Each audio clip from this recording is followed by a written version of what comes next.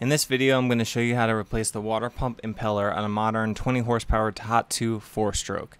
This engine is a 2021 or 2022, but the process should be the same for any similar years, and may even be the same for the 9.9 and the 15 horsepower Tohatsus in similar years. The owner's manual says to have the impeller replaced every 200 hours or 1 year, and it also says to have it done by a dealer. Also, I'm not a professional, and this video is just for reference. First, get your engine in position where you can access the lower unit with plenty of room underneath so you'll be able to slide it off. This may very well be in the tilted up position on a trailer. Next, make sure the shift lever is in neutral and disconnect the shift linkage. This requires 2 crescent wrenches or adjustable wrenches. I believe it's 8mm crescent wrench size. I just used 2 adjustable wrenches. Remove the jam nut and put it in a safe place. Remove the 4 lower unit bolts using a 10mm socket or wrench. Wiggle the lower unit off or use a plastic mallet to gently tap it and slide it off the engine.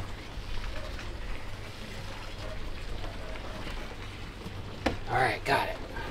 We got the lower unit off. The water pump impeller is right in there. First thing we have to do is just take this housing off.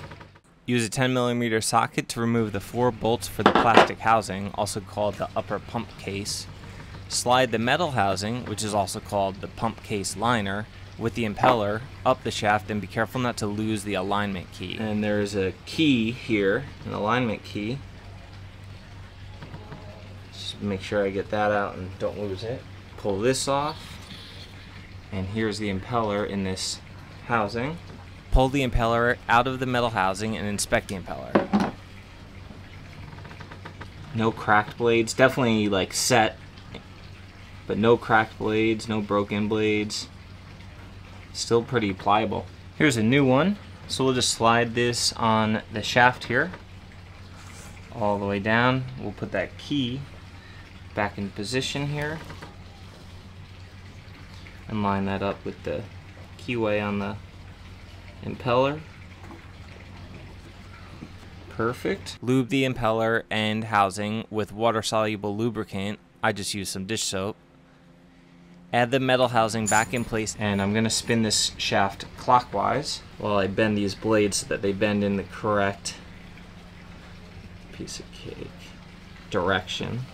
Although I have heard it doesn't matter, they just will flex back in the opposite direction if it's the wrong direction. And I believe that. I've seen tests, but might as well just play it safe and do it that way. And then we'll put this guy back on. Add the plastic housing back on, making sure the alignment marks on the metal housing align inside the plastic housing. And you can feel it. There's these 2 little tabs here on this pump impeller housing. And there's 2 little tabs in this plastic piece, and you could kind of subtly feel them drop into place when they're lined up. There we go. Drops right in. Nice. Replace the bolts using anti-seize or Loctite. Slide the lower unit back onto the engine and replace the lower unit bolts also using anti-seize or Loctite.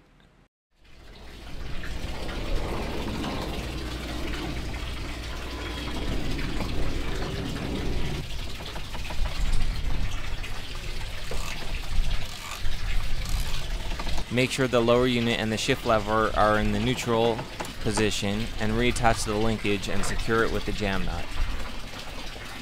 Test the shift lever and run the engine. Test for water flow.